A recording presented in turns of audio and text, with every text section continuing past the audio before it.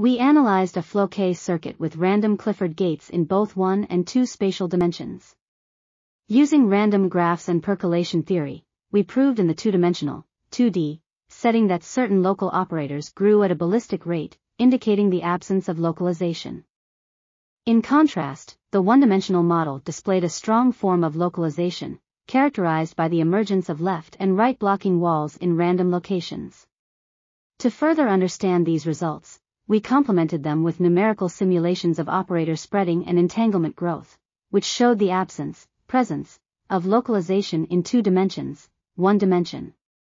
Additionally, we discovered that the spectral form factor of the Floquet unitary in 2D circuits behaved like that of quasi-free fermions with chaotic single-particle dynamics, with an exponential ramp that persisted until it scaled linearly with the size of the system.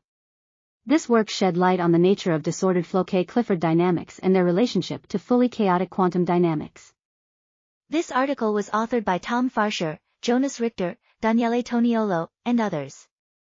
We are RTCLTV, links in the description below.